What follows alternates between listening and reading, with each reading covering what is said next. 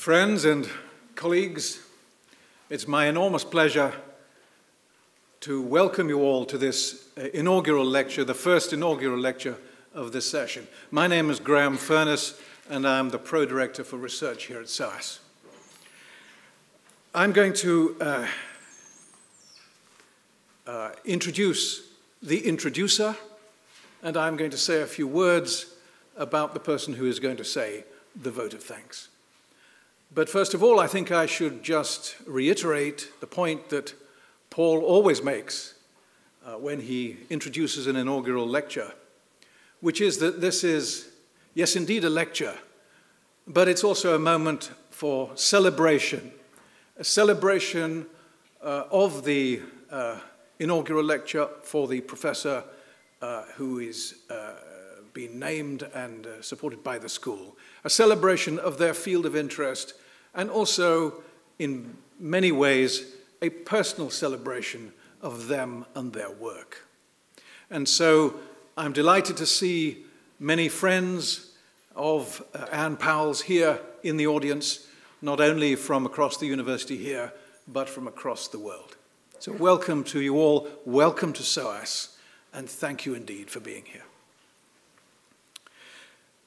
It is my, again, great pleasure to introduce to you Professor Hitesh Sachdev, who will introduce Anne Pauwels to you. Hitesh was born and brought up in Kenya. He completed secondary and undergraduate education in the UK, doing psychology at the University of Bristol, and doctoral training in social psychology in Canada at McMaster University, Ontario. He then taught in applied linguistics at Birkbeck, the University of London, was head of department and head of the Birkbeck School of Languages, Linguistics and Culture. He is now, I'm delighted to say, Professor of Language and Communication here at SOAS, where he's also been director of the SOAS UCL Center for Excellence in Teaching and Learning, Languages of the Wider World, was the title. He has served as president of the British Association for Canadian Studies, and he is the current president of the International Association for Language and Social Psychology. He has published widely in the social psychology of language and intergroup relations, having conducted research with various ethno-linguistic groups, including those in Bolivia, Canada, France, Hong Kong, India, Japan, Taiwan, Thailand, Tunisia, and the UK. He is also the recipient of various national and international awards for his research, including the Prix du Québec, the Seagram's International Fellowship, and the International Language and Social Psychology Robert Gardner Award for his research in interethnic relations and language. I should also introduce to you another guest this evening, the person who will, at the end of this evening's lecture, offer the formal vote of thanks. And he is Professor Tony Liddicoat, Professor in Applied Linguistics at the School of Communication, International Studies and Languages at the University of South Australia. Professor Tony Liddicoat is also the president of the Australian Applied Linguistics Association and has been president of the Australian Federation of Modern Language Teachers. Professor Liddicoat obtained his PhD from the University of Melbourne in French for a thesis later published by Muten de Gruyter as A Grammar of the Northern French of the Channel Islands, the Dialects of Jersey and Sark. His research interests include language issues in education, conversation analysis, and language policy and planning. In recent years, his research has particularly focused on ways of improving the teaching of culture as a part of language teaching, and his work has contributed to the development of intercultural language teaching methodology, an issue which, of course, is very much at the heart of language work and language teaching at SOAS. And he has published many books and many papers in this area. And you will hear from Tony at the conclusion of Anne Pauwels' lecture. Just before I conclude and go and sit down and invite Itesh to come up to the podium, and I have to just ask you, please, as a matter of housekeeping, to make sure that you have either turned off or muted your mobile telephones. And I also need to point out to you that should the fire alarm sound, there are 2 exits on each side of the lecture theatre, if you can't see them. So, having completed my housekeeping matters, can I invite Itesh to the stage?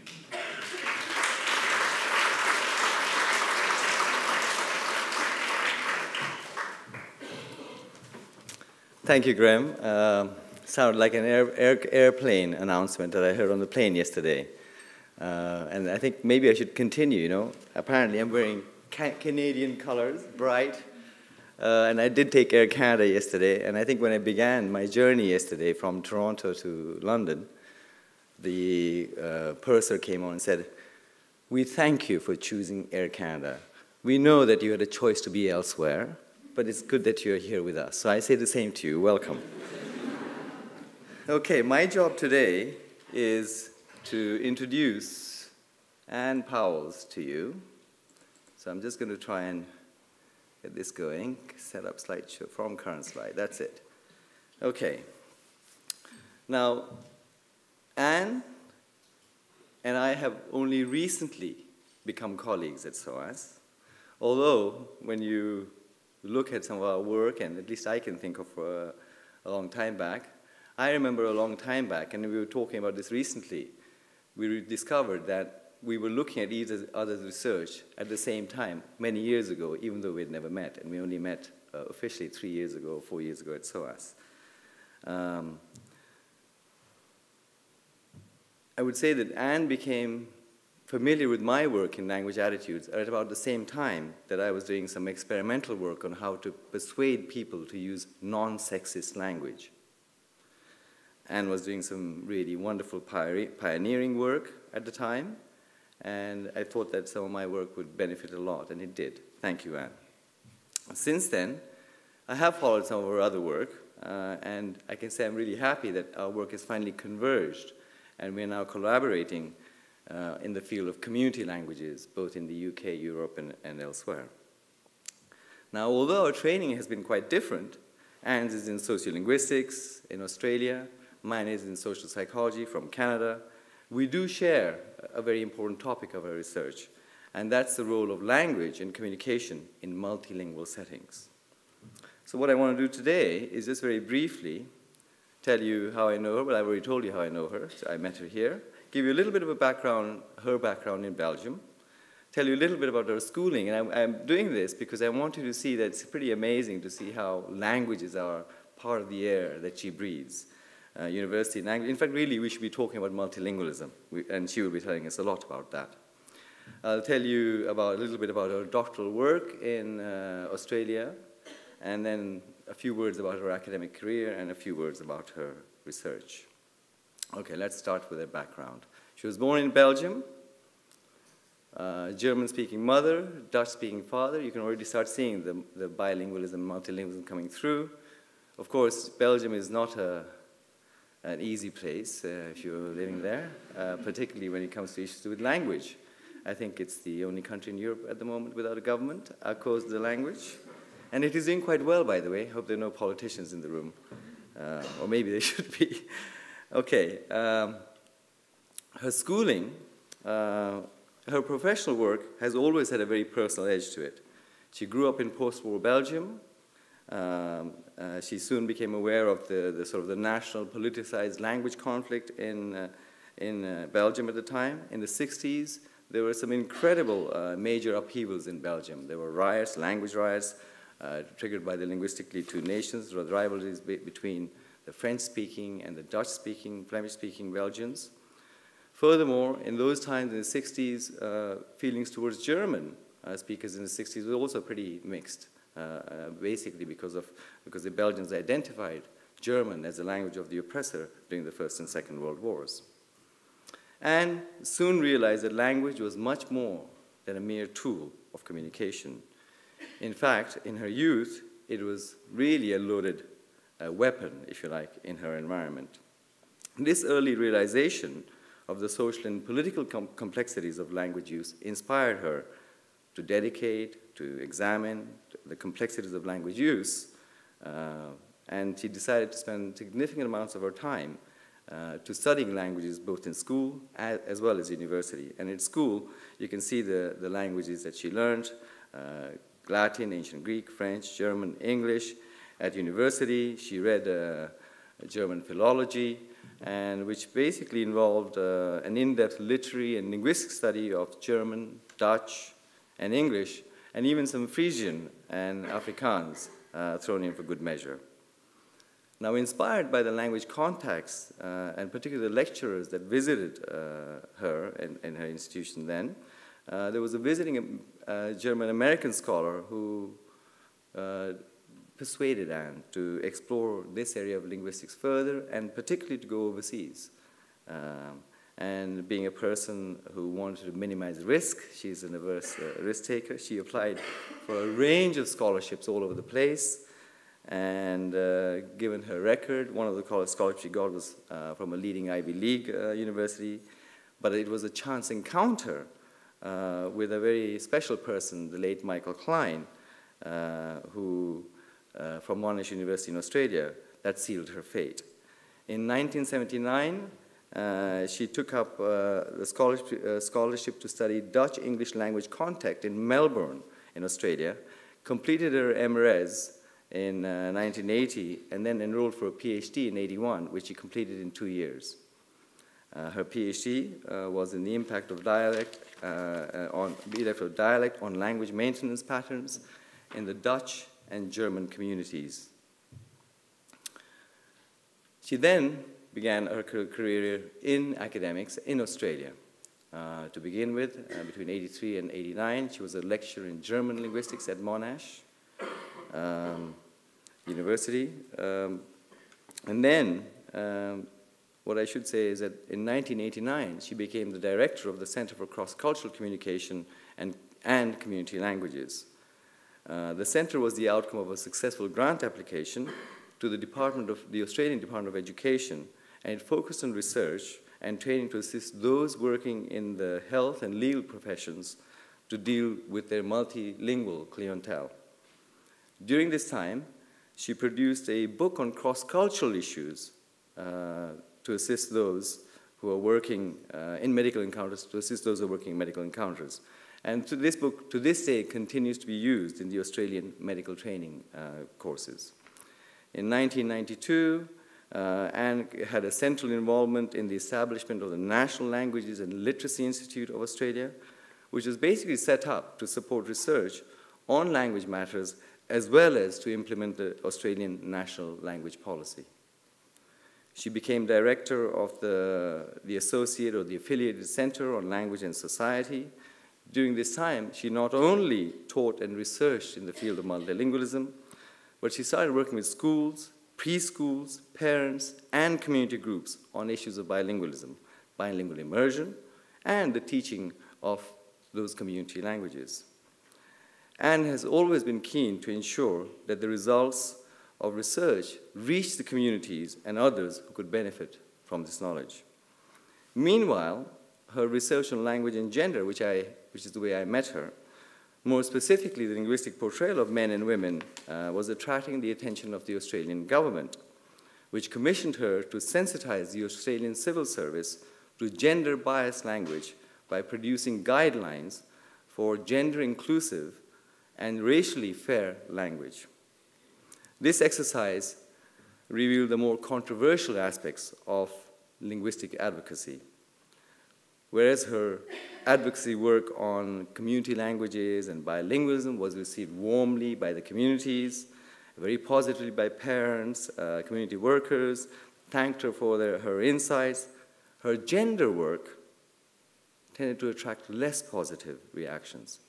In fact, Anne received anonymous death threats and abusive letters accusing her of having butchered and emasculated the English language for advocating the use of non-sexist language. In 1995, she moved to the University of New England, as a foundation chair in linguistics, where she continued her work on multilingualism, gender, and language learning. Soon after them, she became head of linguistics department, and then head of school, and then she was headhunted, I think that sounded good, to take up the deanship of arts and become the first professor of languages, of linguistics at the University of Wollongong. That was in 1998. After then, in 2001, she moved to the University of Western Australia, where she was Dean of Arts, Humanities and Social Sciences, and also for her academic affiliation, she was Professor of Linguistics.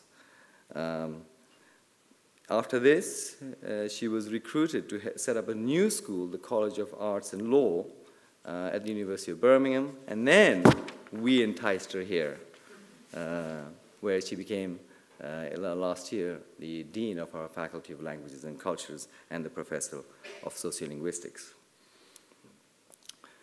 I should just say a few more words about her research.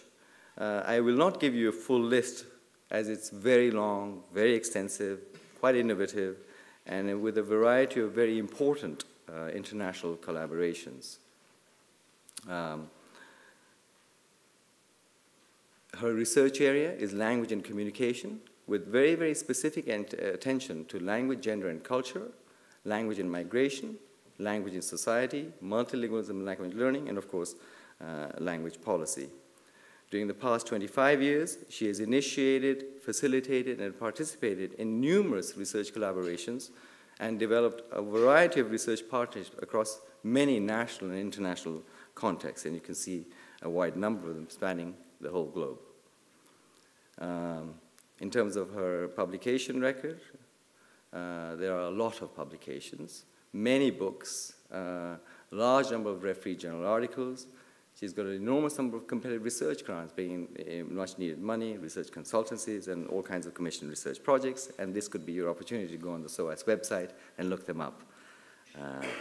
Okay, her current projects, which I don't know how much she's going to talk about, but we'll see in a minute, are these two, looking at the Australian diaspora, an interesting diaspora for those of you who live in parts of London where it exists, and also in the higher education context, she's looking at languages in the universities of the English-speaking world.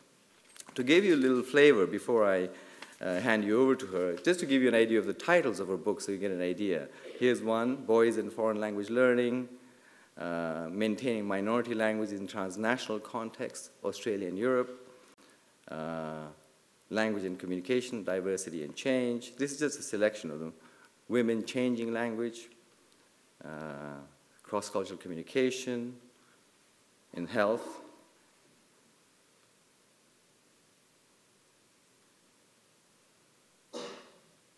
and the one I think that's last on this slide is Non-Discriminatory Language. Now these titles give you a good idea of the kind of work that Anne has been doing over the last many years. Now before I invite Professor Anne Pauwels to speak to you, let me say that her arrival at SOAS has delighted many of us. I have already talked about her research, her academic and managerial contributions in higher education. These have been very outstanding. I should also add that Anne couples her academic success and responsibilities with some of the most wonderful personal qualities of generosity, humility, and pragmatism. As a member of her faculty, I'm very appreciative of this, and I think so are many of my colleagues. Thank you, Anne. And with those words, let me now invite Professor Anne Pauwels, Professor of Sociolinguistics at SOAS, to come to the podium to give her inaugural lecture.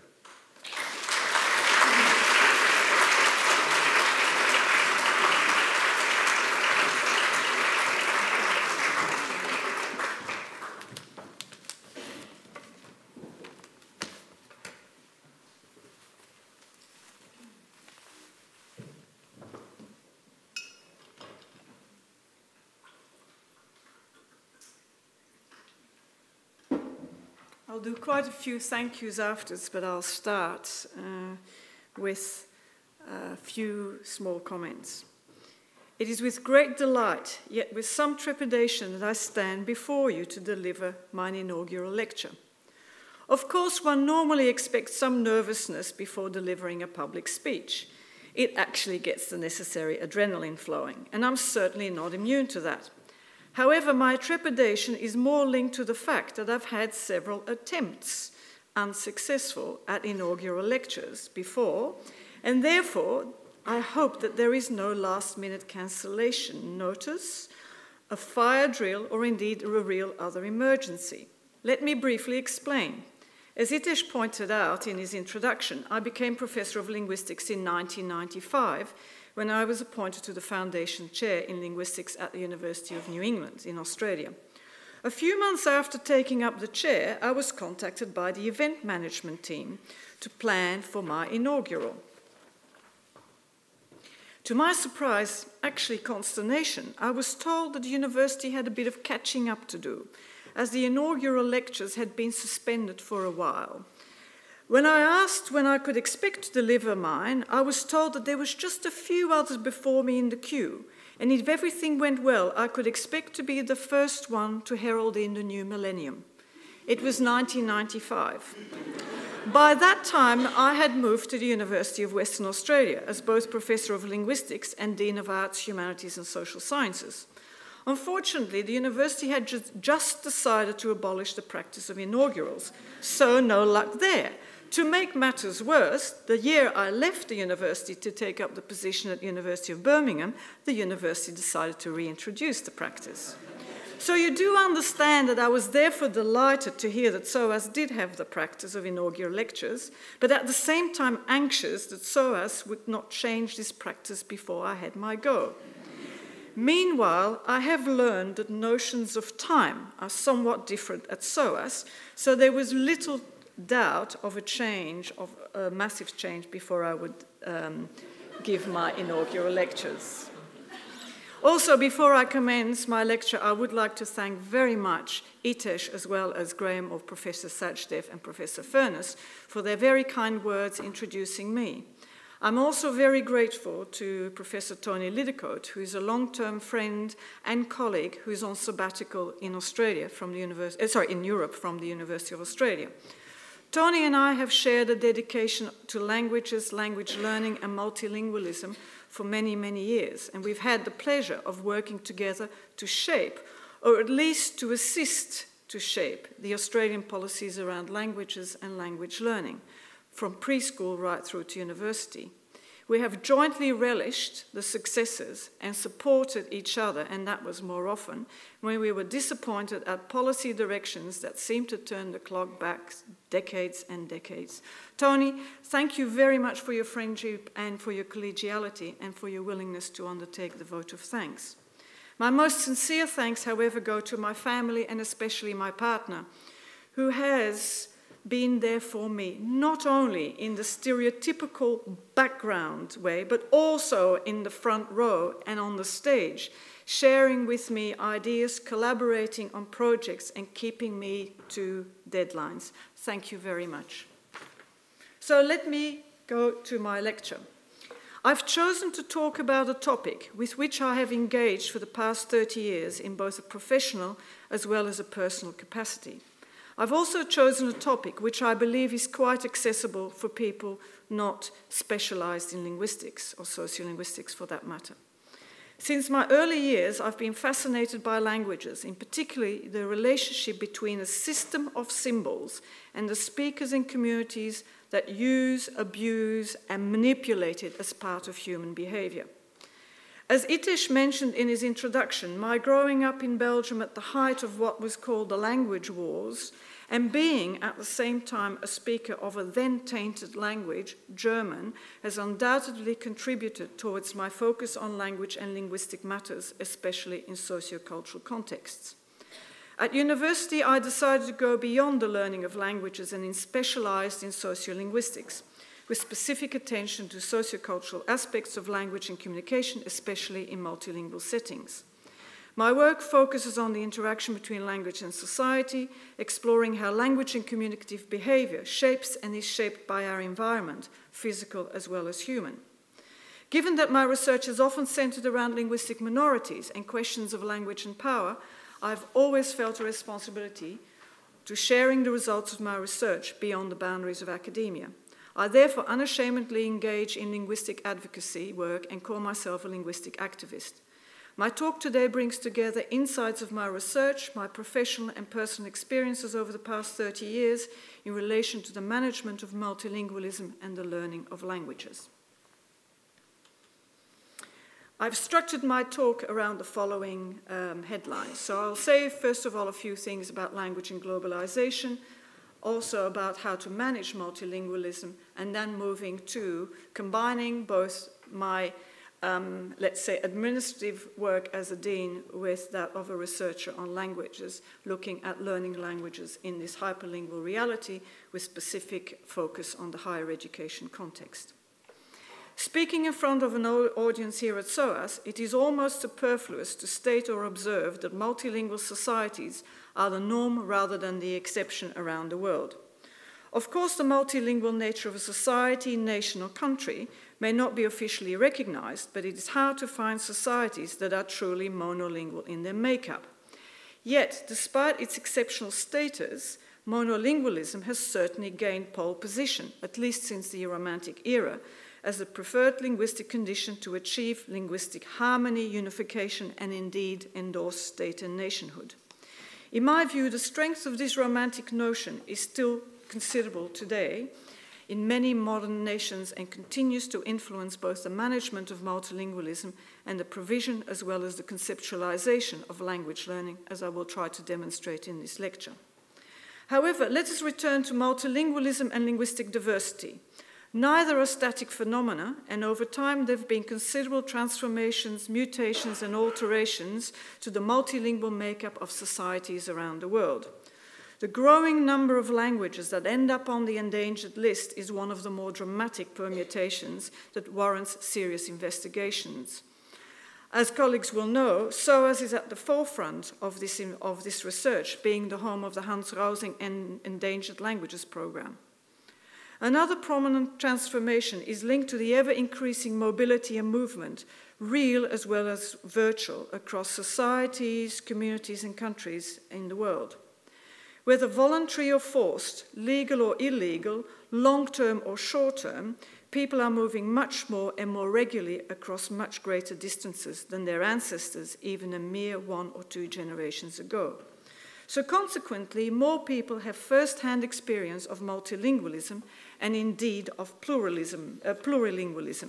I should say that having done most of my work in Australia, we use these two terms as synonyms, but in the European context, the latter term, plurilingualism, refers to someone who can use several languages, whereas the former, multilingualism, is used to describe societies in which a variety of languages are used. This is particularly the case in large urban environments around the world, where the presence of speakers of hundreds of languages is not unusual. In fact, a recent article in The Economist claimed that New York City had nearly as many languages, that is 800, as Papua New Guinea, the country often regarded as home to the most languages, around about 830. London is reputedly home to around 230 languages. Despite a range of measures often linked to national security to curb wide-scale transnational movement, there is no indication that this hypermobility is likely to hold soon. Hence, hyperdiversity of languages, or to potentially coin a new term, hyperlingualism, is going to be characteristic of many environments and areas around the world for a long period. Although we cannot equate multilingual societies with multilingual individuals, as there is no one-to-one relationship between the multilingual character of a society and the linguistic abilities of its members, especially in the case of so-called territorial bio-multilingual societies, my birth country being a prime example of that one, multilingual societies do accommodate a high number of bi- and plurilinguals. In some multilingual societies like India or Congo, going about one's daily business requires a repertoire of various languages and varieties, many of which are acquired rather than learned. On the overhead, I have quoted an example from a standard introductory textbook in sociolinguistics to illustrate the varied linguistic repertoire of an individual living in a multilingual society. Now, given the age of the textbook, you'll notice the outdated geographical names. As it is fairly clear, I won't actually read it out, but give you some time to read it.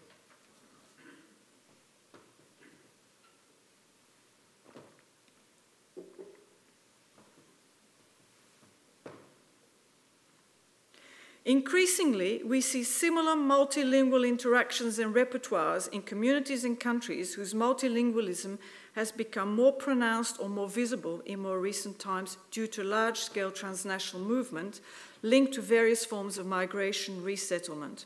For example, many countries in Europe, which had been source countries for migration to the New World, the Americas, Australia, New Zealand, have themselves become recipient countries, often from former colonies. Of course, the UK, Netherlands, and France are typical examples, but also resulting from changes in visa regulations, for example, across the European Union, employment opportunities, and humanitarian causes.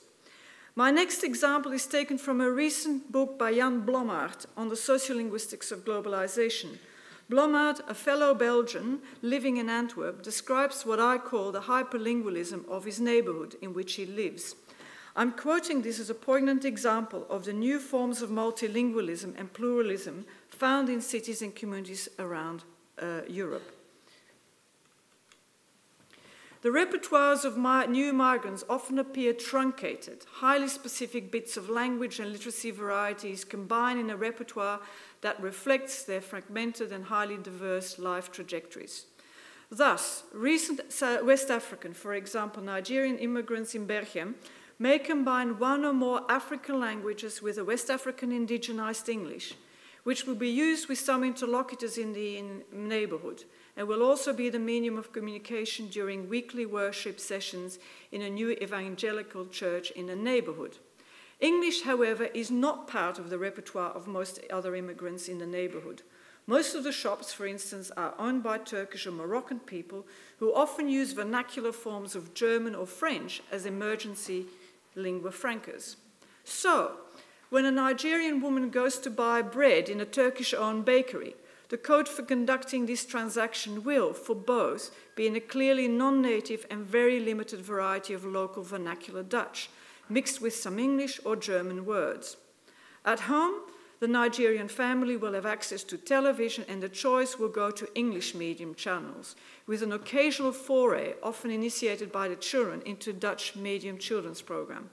There will be a very low level of consumption of local printed media. At the same time, telephone contact in native languages will be maintained with people back home and fellow migrants now living in Brussels, London, and Paris. Occasionally, there will be mutual visits during which the African regional language might be the medium of communication amongst the adults, while the children revert to vernacular forms of English to interact with each other. There, meaning the children's exposure to education environments in which different languages are the meaning of instruction, for example, Dutch or French, constrains their use of any other language. Those of you who live in or around London or any other major city in Europe may recognize this scenario as not that different from the now regular linguistic landscape, which, let's call it langscape, of many urban environments. These, well, as a linguist, you sort of have to try and make up a few words here and there. I'm not unique in that. These landscapes are no longer relegated to the distant and exotic lands or communities. My final example highlights another linguistic development, which can be linked to the heightened mobility or hypermobility, that of the multilingual family. This refers to a family whose members have been geographically dispersed for a period of time and as a consequence have acquired or learned various languages. In some cases, the dispersion has left them without a common language and therefore a need to communicate across languages, bilingually, multilingually, or find a lingua franca. In the interest of time, I won't provide a commentary to the slides, there are only two, as I think they speak for themselves. However, a little bit of information. This is actually a case study that was told by one of my former students to me just before I left to come and work in Britain. I'm trying at the moment to use it to look at how such families, if they're interested in maintaining their language, what is it that they want to maintain and how best to do that? Because in most cases, language maintenance efforts have had a certain level of, let's say, stability, so that a group moves to a particular country, sets up structures to basically maintain their language. In this case, as you will see, these people, fairly closely related, are moving fairly constantly.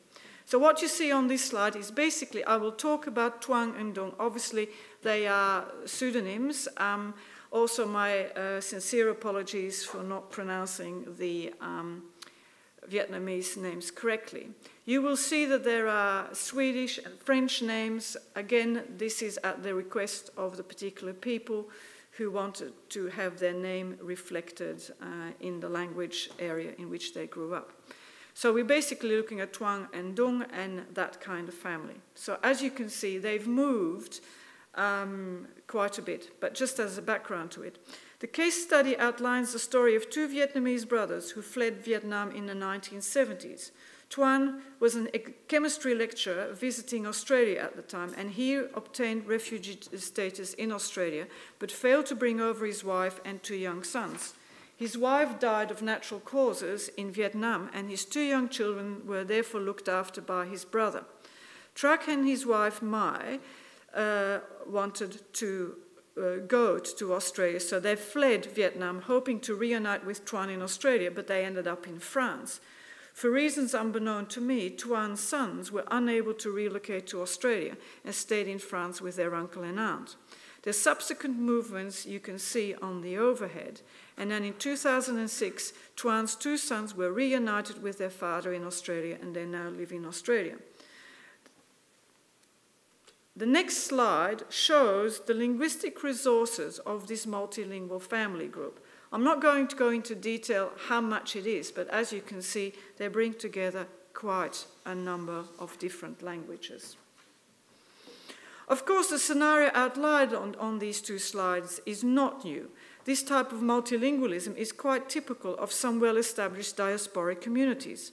However, I contend that the current conditions have led to a sharp increase in such families across the socioeconomic spectrum, so not only the top or the bottom, but the whole range.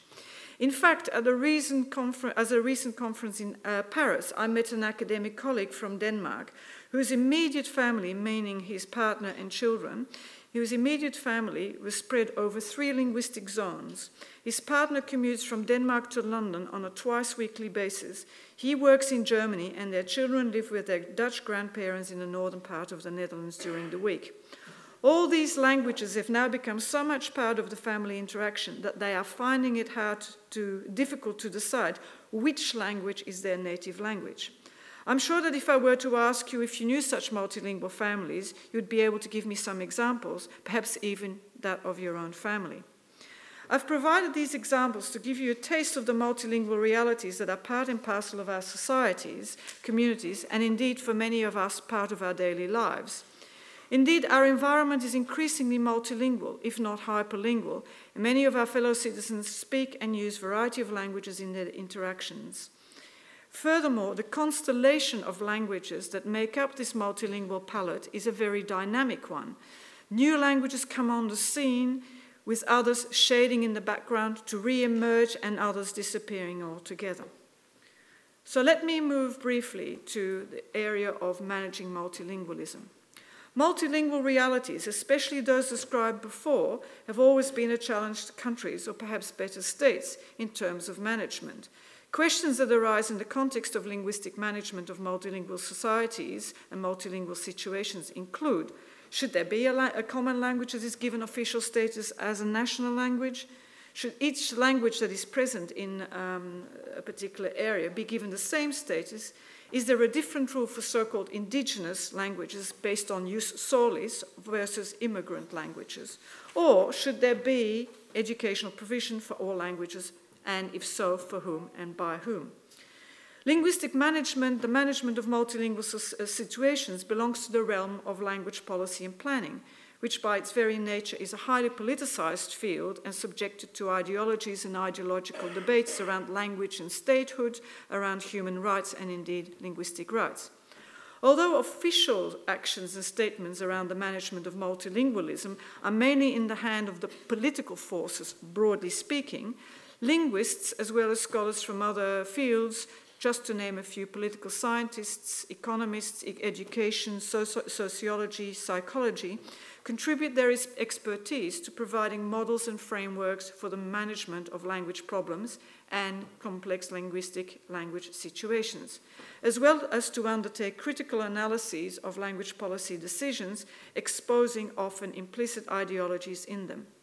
Of course, ethno-linguistic communities and groups within a state will also be able to influence language policy, either through political representation or various forms of activism.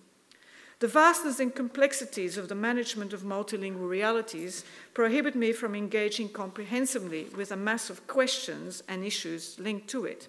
In my talk today, I will restrict myself to one specific aspect of this management, the learning of languages in this hyperlingual environment.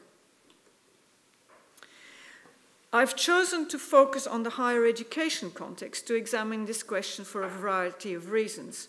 My own sphere of operation over the past 30 years has been the university in a number of countries, mainly Australia and now more recently the United Kingdom, but also Germany, the Netherlands, Belgium and Austria. My work linked to languages has often focused on higher education. Secondly, higher education institutions, and I don't mean simply universities, but institutes of advanced education, training colleges, etc., are usually the ones responsible for the training of language teachers. Thus, developments undertaken at this level will have usually an impact on languages elsewhere in the educational cycle. Thirdly, staff and students at higher education institutions, especially universities, are often part of the multilingual realities which I've just described.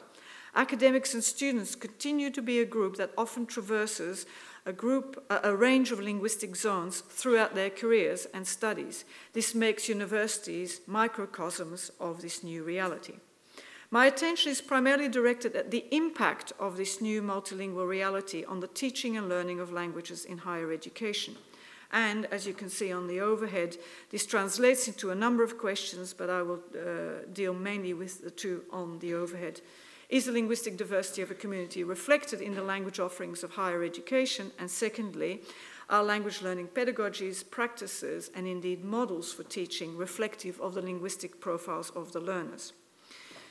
In the next two slides, I present two tables, one in relation to Australian higher education, which draws upon my own work, and one relating to community languages in higher education in England, drawing upon the extensive report written by Itish Sachdev and his colleagues that presents data on the link between language diversity in the community at large and the provision of languages in higher education.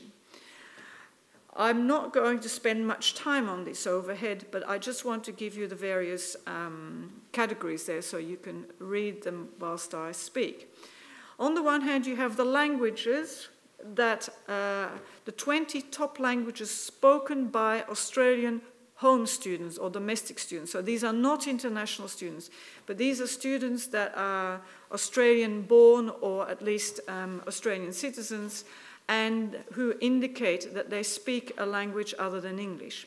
As you can see, Cantonese has the most speakers.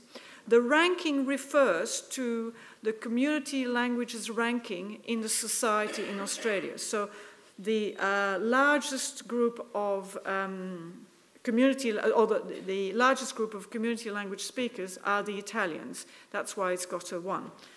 The next area is the universities in which at least some form of provision is made. This does not mean degree programs per se, but it means actually that at some stage some language, some course is given. And the final one of not such major interest to the current context is in fact which states of Australia offer some programs.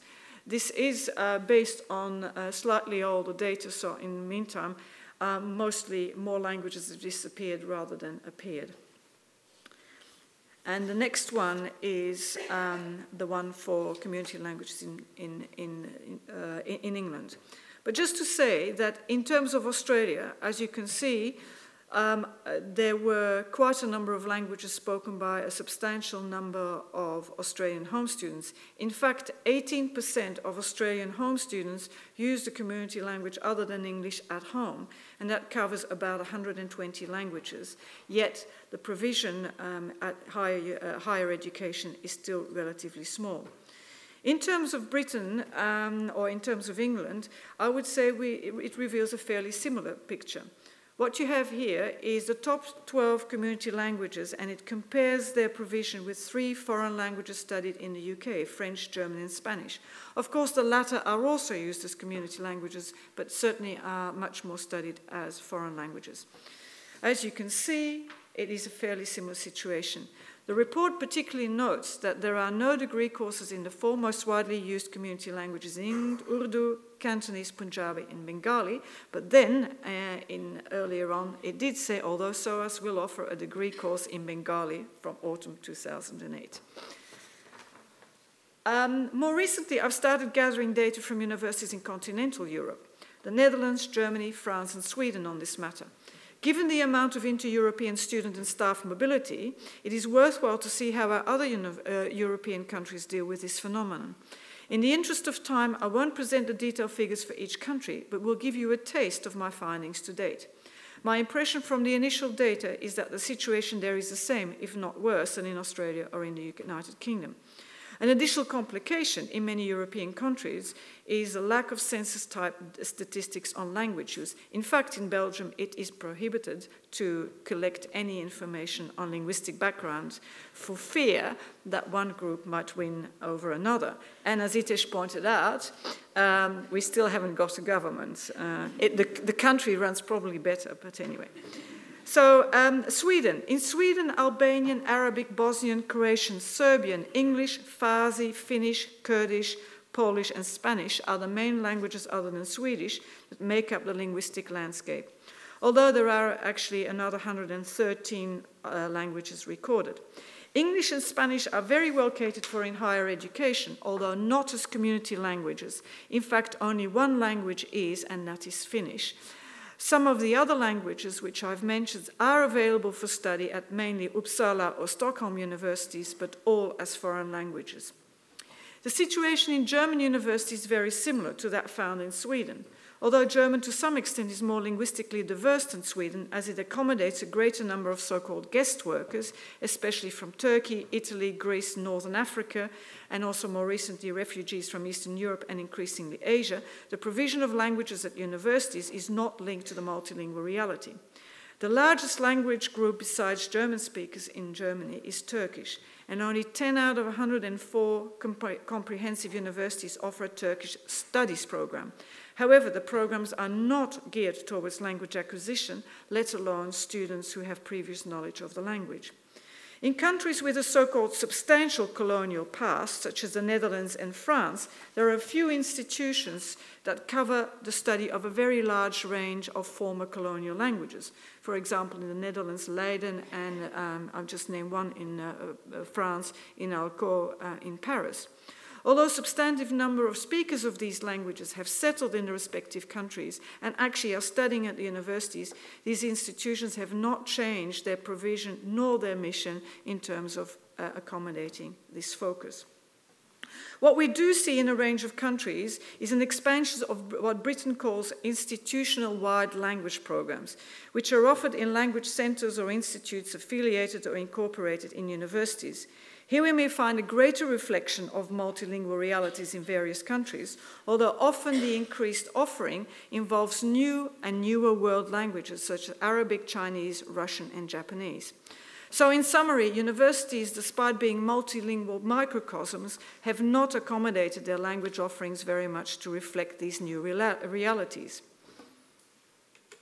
Of course, the more political question would be, should the linguistic reality of a community be reflected in the language programs offered in higher education? This brings us back into the fascinating realm of language policy and to ideology-based arguments whether or not to reply in the affirmative or negative. You will be disappointed, but I won't delve into this debate in this lecture, not because I do not wish to reveal my position or display my advocacy, but because I wish to touch upon one more aspect of this theme formulated in my second question.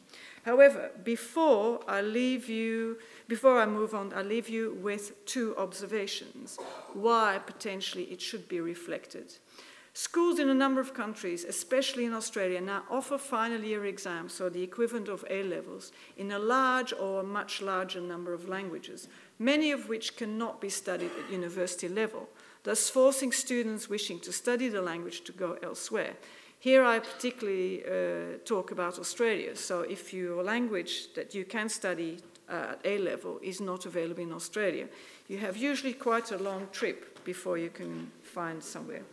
The other thing is I'll leave you to think a bit about that in terms of how languages are, or community languages suddenly appear when it comes to security matters. So let's talk about the last question. Are language learning pedagogies and practices reflective of the linguistic profiles of the learners? Almost a year ago, I was asked to speak at a conference entitled Languages for the 21st Century, Training, Impact and Influence. The theme of the conference gave me the opportunity to reflect on the state of language learning in higher education beyond dealing with the crisis discourse that so often dominates discussions about language learning in Anglophone countries.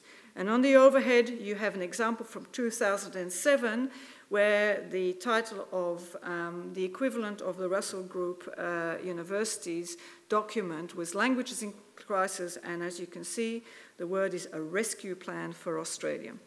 So it gave me the opportunity to go beyond thinking about crisis and actually look to what extent university language teaching reflects or has accommodated to the hyperlingual and hypermobile reality we are living in. So let me talk briefly about the linguistic diversity amongst the student body. The profile of students undertaking any form of foreign or second language learning in university has become much more diverse than even a few decades ago. In part, this reflects the greater diversity among the student population per se, which is a consequence of the changing nature of higher education in many countries. Many universities engage in programs to widen access to higher education, leading to a more diverse student population in terms of socioeconomic background, class, race, ethnicity, language background, and other profile indicators. The internationalization agendas of universities encouraging students to study abroad, together with the continued necessity and/or desire of students from countries with less developed higher education systems to seek education abroad, has had a considerable impact on the linguistic and cultural diversity of university campuses. Thus, in the 21st century, the linguistic profile of many learners of languages is characterized by diversity in terms of linguistic background, linguistic competencies, language learning context, and experiences. In fact, the language student whose competence has been built primarily, if not solely, through language classes in school is becoming the exception rather than the norm. Whilst there is growing awareness and acknowledgement of this fact amongst language teaching professionals, including at universities, the prevalent models and modes for university language teaching and modes for university language learning have not yet come to grips with this fundamental change in learner profile. University language teaching, especially in the degree program, continues to operate with an underlying monolingual learner profile. That means the learner is assumed to be monolingual with either no prior knowledge of the language to be studied in the case of ab initio programs, or whose prior knowledge has been gained through school-based formal learning. Learners who bring a plethora of plurilingual backgrounds or other learning experiences to the university language classroom continue to present significant challenges to the university language learning structure. As a result, they often receive very mixed treatment in the classroom, ranging from being advised not to participate because of inappropriate language skills, either far too good or too vernacular, ignoring their bi- or plurilingualism and previous language learning experiences, considering them a nuisance or even a threat, to providing separate instruction for them and welcoming them as additional language input for other students. Most pernicious, in my view, is in this context is the development of a discourse of unfair advantage. In other words, students have acquired knowledge of the language in question outside the classroom are seen as having an unfair advantage to those having not had such exposure. whilst measures to neutralize, and I use that word here in euphemistically speaking, this unfair advantage, so whilst measures to neutralize this unfair advantage have become quite elaborate and very sophisticated compared to earlier times, and this is an example of earlier times, they nevertheless continue to construct prior knowledge as something that needs to be penalized. I have taken out the particular reference to the place. You can, of course, check Klein 2005 and then find it, but I thought I would read this to you. The board developed unofficial ways of discriminatory assessment in languages against students who or whose parents spoke the language at home. Their identities were detected by introducing ad hoc questions, some deviance on students' home background in oral examinations, and this information was used to mark them down in the written examination. In addition, the English in translations into English was overrated to reduce the scores of students whose first language was not English, and particularly orthographical and punctuation errors were penalized very seriously because they were considered typical of second-generation bilinguals. By the way, this went on till about the 1970s. In my observations of language classes in Australia and the United Kingdom, as I said, I've noted that a small but growing body of language teaching professionals are aware of this change in learner profiles and wish to accommodate to these changing learning profiles. Yet they are largely left to their own devices within a learning structure that continues to be based on the monolingual learner profile as described. Perhaps most unfortunate for a university context is that the impact on university language learning structures of significant advances in research on language learners, which, by the way, is usually generated in universities, is rather limited.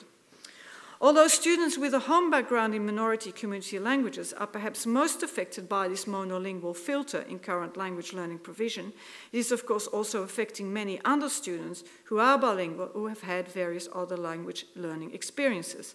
In this context, however, it is interesting to note the following, and I stress anecdotal evidence provided to me by both learners and teachers. The type of reaction does seem to be influenced by the language studied and the nature of the background knowledge.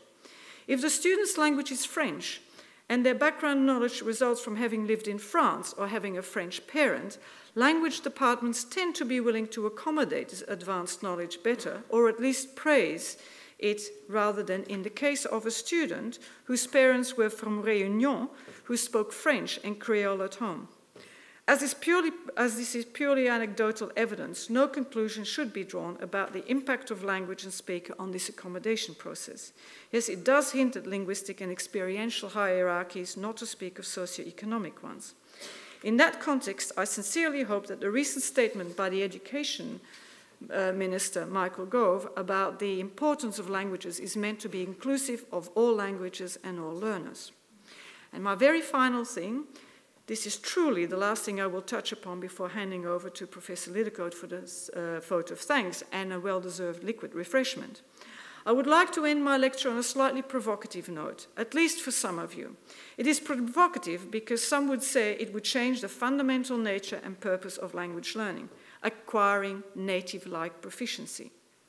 In discussions with teachers and students of languages in Australia, New Zealand, and many parts of Europe, we've often talked about the issue of the desired outcomes of language learning in relation to the language skills component. I do take skills as opposed to studies. Although answers varied significantly in terms of depth, sophistication, and technical know-how, in fact, some colleagues can refer to established language competency scales, frameworks, and benchmarks, whereas others simply say native. The overwhelming majority of answers made explicit or implicit reference to the native speaker. That is, reference was made to the desirable yet unattainable goal to acquire native-like proficiency in the language learned. Here I do not wish to comment on the rather difficult, if not impossible, task of defining what constitutes native-like proficiency, but rather on the issue of using the native speaker as the ideal and normative reference point for linguistic proficiency. Most respondents saw the goal of acquiring linguistic proficiency in another language to enable interactions with native speakers as the primary, if not sole, interlocutors for the learners. In other words, acquiring competency in another language is about learning to interact and communicate in whatever mode or way with native speakers of that language. That construction of native speakers echoed that described by Claire Cramsch, a major scholar in applied linguistics working out of Berkeley. And quoting her, recent research on individual and societal multilingualism had profoundly put into question foreign language pedagogy inherited from 19th century nationalistic ideologies.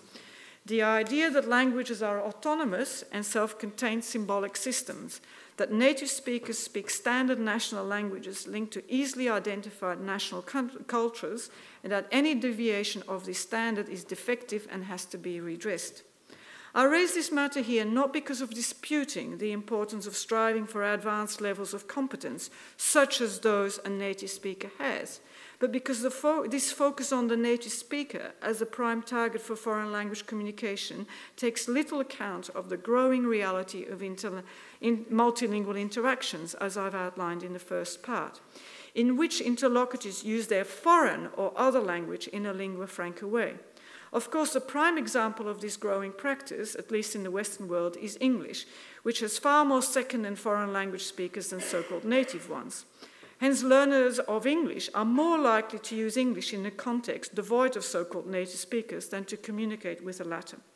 This reality has led to a questioning of the concept of native speaker in English and to proposed changes in language pedagogy. I believe the time has come to examine this development in the context of other languages. Of course, this will affect some languages more than others. For example, languages such as Spanish, Chinese, Swahili, Arabic, Russian, to name but a few, may be more likely to be used in a lingua franca way than languages like Dutch, Czech, or Igbo. There is plenty of evidence in today's world that the romantic notion of one language, one nation is less and less applicable to language and linguistic practice around the world. Yet mainstream language pedagogy, at least in many university settings, is still implicitly, if not explicitly, couched in this romantic framework. In true academic style, which is probably befitting an inaugural lecture, I have raised questions which led to more questions, and my answers or responses have also been in form of questions. However, the questions that I've raised, as so many other questions which occupy our attention, scholarly or not, require collaborative attention to find solution and to effect changes. So I thank you wholeheartedly for listening and hope that the lecture will inspire you or reflect or act as you see fit, or indeed to formulate your own response to the title of my talk, The Politics of Multilingualism and Language Learning, Who Benefits? Thank you.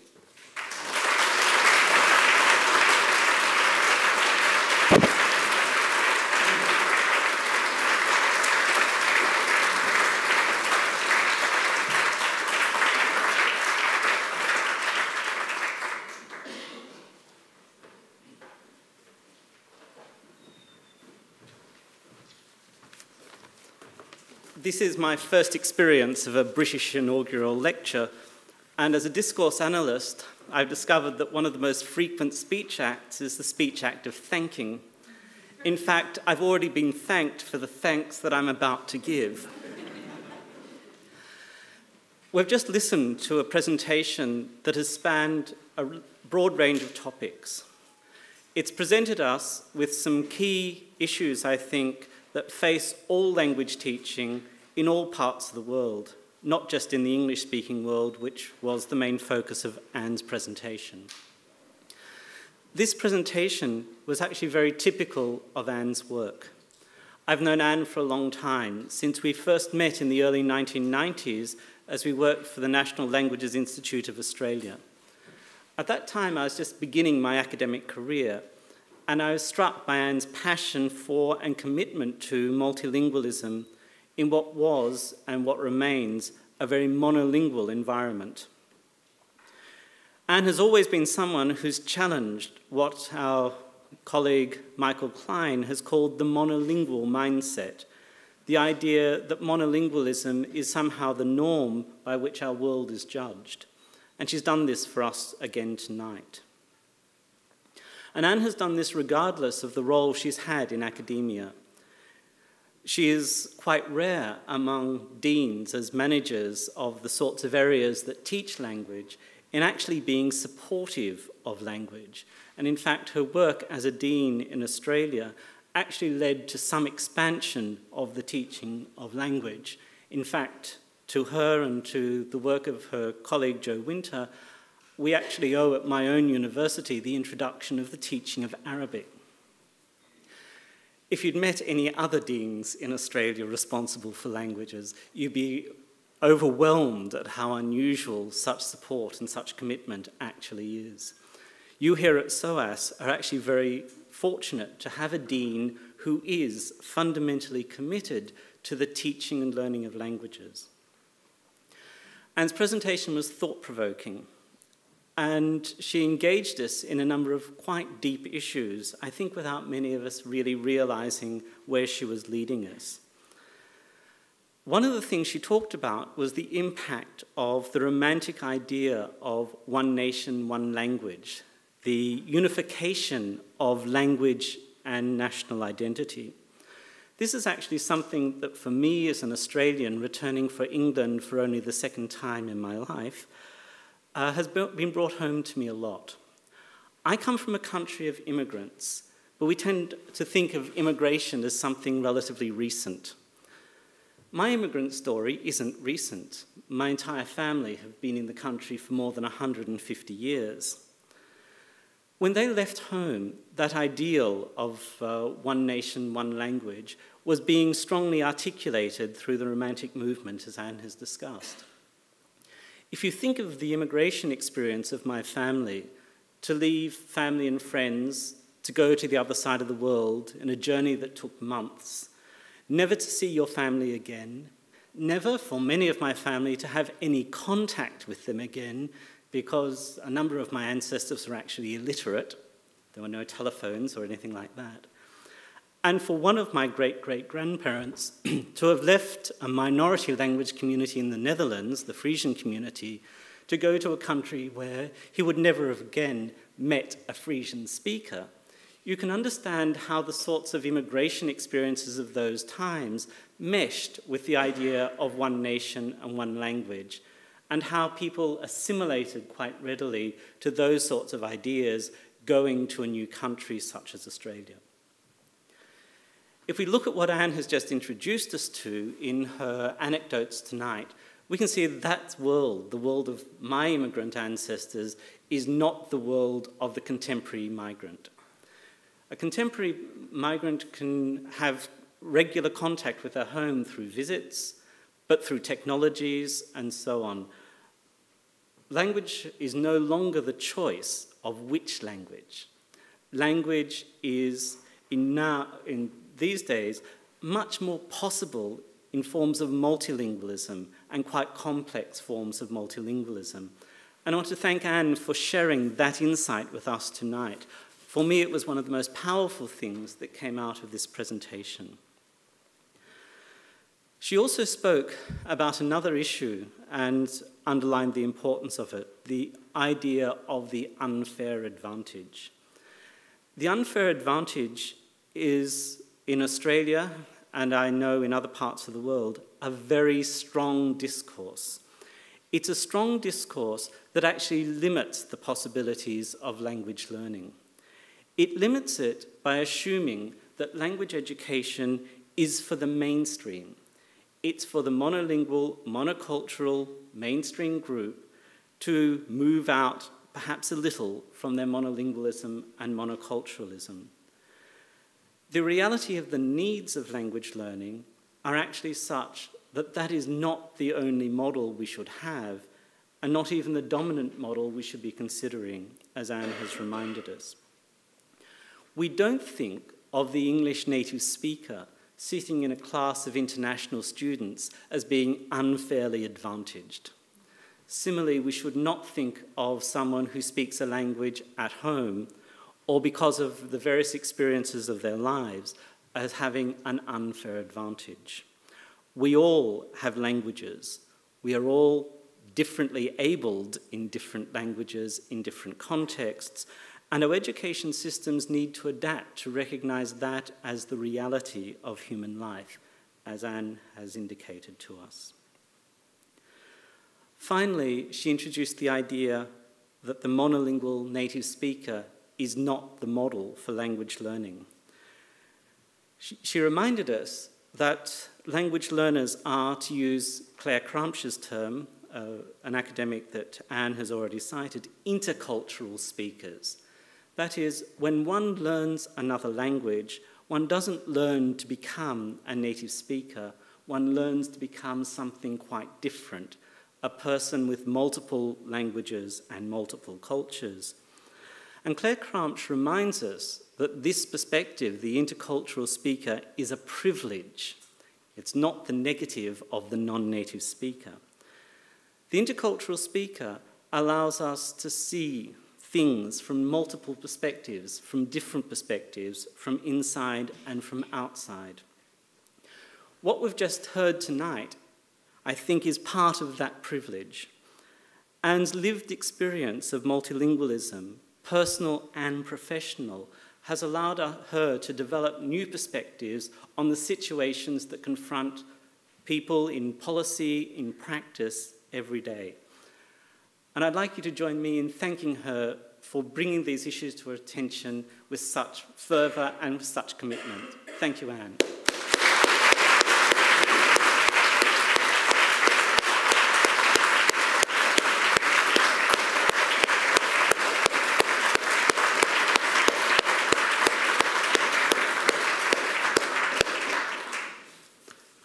I have one more thank you to make, and that's a thank you to all of you who came along this evening. An inaugural lecture is a wonderful opportunity for an academic to present ideas that have been a passion of theirs to a new audience. Thank you for coming along. Thank you for so many of you coming along, and thank you for your time and commitment and support coming here. We'll end now. And I'll remind you that there is a reception upstairs to continue the celebration of Anne's work, and that you're all welcome. Thank you.